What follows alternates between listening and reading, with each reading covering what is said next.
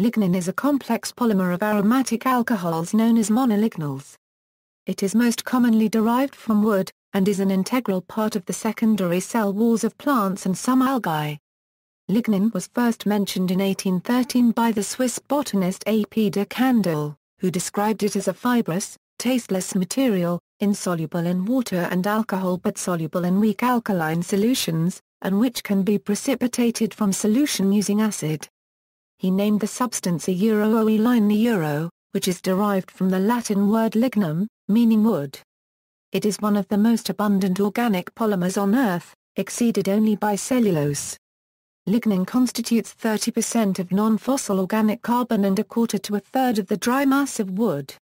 The composition of lignin varies from species to species. An example of composition from an aspen sample is 63.4% carbon, 5.9% hydrogen, 0.7% ash, and 30% oxygen, corresponding approximately to the formulin. As a biopolymer, lignin is unusual because of its heterogeneity and lack of a defined primary structure. Its most commonly noted function is the support through strengthening of wood in trees. Global production of lignin is around 1.1 million metric tons per year and is used in a wide range of low-volume, niche applications where the form but not the quality is important. Biological function: lignin fills the spaces in the cell wall between cellulose, hemicellulose, and pectin components, especially in xylem tracheids, vessel elements and scleroid cells. It is covalently linked to hemicellulose and, therefore, cross-links different plant polysaccharides, conferring mechanical strength to the cell wall and by extension the plant as a whole. It is particularly abundant in compression wood but scarce in tension wood, which are types of reaction wood. Lignin plays a crucial part in conducting water in plant stems. The polysaccharide components of plant cell walls are highly hydrophilic and thus permeable to water, whereas lignin is more hydrophobic. The cross-linking of polysaccharides by lignin is an obstacle for water absorption to the cell wall. Thus, lignin makes it possible for the plant's vascular tissue to conduct water efficiently. Lignin is present in all vascular plants, but not in bryophytes, supporting the idea that the original function of lignin was restricted to water transport. However, it is present in red algae, which seems to suggest that the common ancestor of plants and red algae also synthesized lignin. This would suggest that its original function was structural. It plays this role in the red alga calliarthron, where it supports joints between calcified segments. Another possibility is that the lignin in red algae and in plants are a result of convergent evolution, and not of a common origin. Ecological function: lignin plays a significant role in the carbon cycle, sequestering atmospheric carbon into the living tissues of woody perennial vegetation. Lignin is one of the most slowly decomposing components of dead vegetation, contributing a major fraction of the material that becomes humus as it decomposes. The resulting soil humus, in general, increases the photosynthetic productivity of plant communities growing on a site as the site transitions from disturbed mineral soil through the stages of ecological succession, by providing increased cation exchange capacity in the soil and expanding the capacity of moisture retention between flood and drought conditions. Economic significance: highly lignified wood is durable and therefore a good raw material for many applications. It is also an excellent fuel, since lignin yields more energy when burned than cellulose. Mechanical, or high-yield pulp used to make newsprint contains most of the lignin originally present in the wood. This lignin is responsible for newsprint's yellowing with age. Lignin must be removed from the pulp before high-quality bleached paper can be manufactured. In sulfate pulping, lignin is removed from wood pulp as sulfonates. These lignosulfonates have several uses: dispersants in high-performance cement applications, water treatment formulations and textile dyes, additives in specialty oilfield applications and agricultural chemicals, raw materials for several chemicals, such as vanillin, DMSO, ethanol, xylitol sugar, and humic acid, environmentally sustainable dust suppression agent for roads. The first investigations into commercial use of lignin were reported by Marathon Corporation, a paper company based in Rothschild, Wisconsin, starting in 1927. the first class of products that showed promise with leather tanning agents.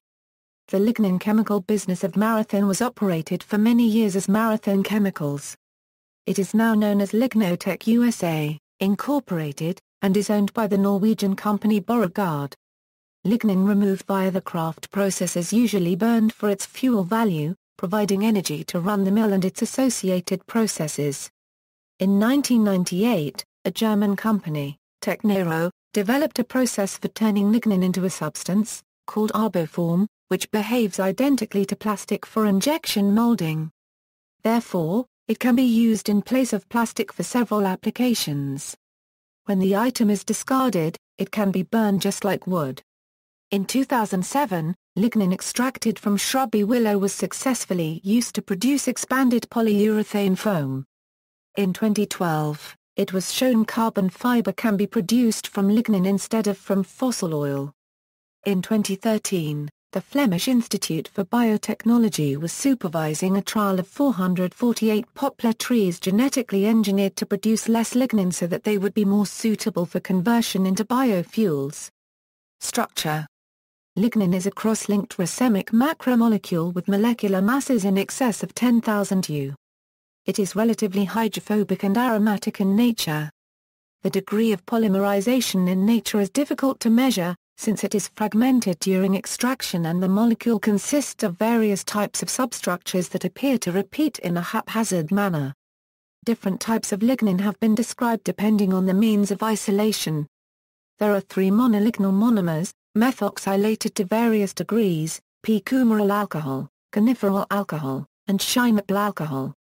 These lignols are incorporated into lignin in the form of the phenylpropanoids p-hydroxyphenyl, guaiacyl, and syringlyl, respectively. Gymnosperms have a lignin that consists almost entirely of G with small quantities of H. That of dicotyledonous angiosperms is more often than not a mixture of G and S, and monocotyledonous lignin is a mixture of all 3. Many grasses have mostly G, while some palms have mainly S. All lignins contain small amounts of incomplete or modified monolignols, and other monomers are prominent in non-woody plants. Thioglycolysis is an analytical technique for lignin quantitation. Lignin structure can also be studied by computational simulation. Biosynthesis: lignin biosynthesis begins in the cytosol with the synthesis of glycosylated monolignols from the amino acid phenylalanine. These first reactions are shared with the phenylpropanoid pathway. The attached glucose renders them water-soluble and less toxic.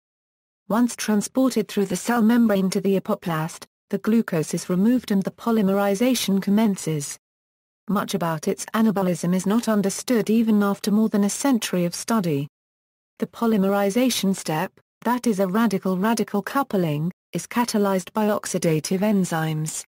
Both peroxidase and lactase enzymes are present in the plant cell walls, and it is not known whether one or both of these groups participates in the polymerization.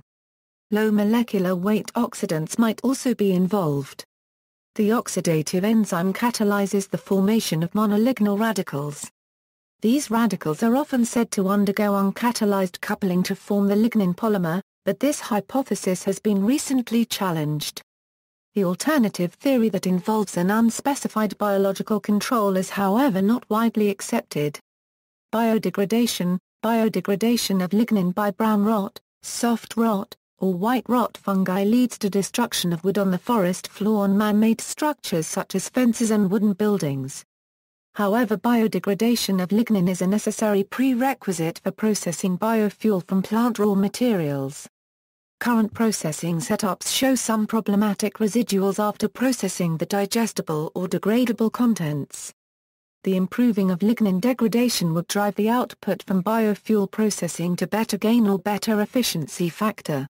Lignin is indigestible by animal enzymes, but some fungi and bacteria are able to secrete ligninases that can biodegrade the polymer. The details of the biodegradation are not yet well understood and the pathways depends on the type of wood decay. The enzymes involved may employ free radicals for depolymerization reactions. Well understood ligninolytic enzymes are manganese peroxidase and lignin peroxidase. Because it is cross-linked with the other cell wall components, Lignin minimizes the accessibility of cellulose and hemicellulose to microbial enzymes such as cellulose dehydrogenase. Hence, in general, lignin is associated with reduced digestibility of the overall plant biomass, which helps defend against pathogens and pests. Lignin degradation is done by microorganisms like fungi and bacteria. Lignin peroxidase is a hemoprotein from the white rot fungus Phanerochalates chrysosporium with a variety of lignin-degrading reactions, all dependent on hydrogen peroxide to incorporate molecular oxygen into reaction products. There are also several other microbial enzymes that are believed to be involved in lignin biodegradation, such as manganese peroxidase, lacase. Lignin-related chemicals can be further processed by bacteria. For instance, the aerobic gram-negative soil bacterium Sphingomonas porcimobilis is able to degrade lignin-related biphenyl chemical compounds. Pyrolysis of lignin during the combustion of wood or charcoal production yields a range of products, of which the most characteristic ones are methoxy-substituted phenols. Of those, the most important are guaiacol and syringol and their derivatives. Their presence can be used to trace a smoke source to a wood fire. In cooking, lignin in the form of hardwood is an important source of these two chemicals, which impart the characteristic aroma and taste to smoked foods such as barbecue. The main flavor compounds of smoked ham are guaiacol, and its 4, 5, and 6-methyl derivatives as well as 2,6-dimethylphenol. These compounds are produced by thermal breakdown of lignin in the wood used in the smokehouse. Detection: a solution of hydrochloric acid and fluoroglucinol is also used for the detection of lignin. A brilliant red color develops, owing to the presence of coniferaldehyde groups in the lignin. References. External links: Technero website.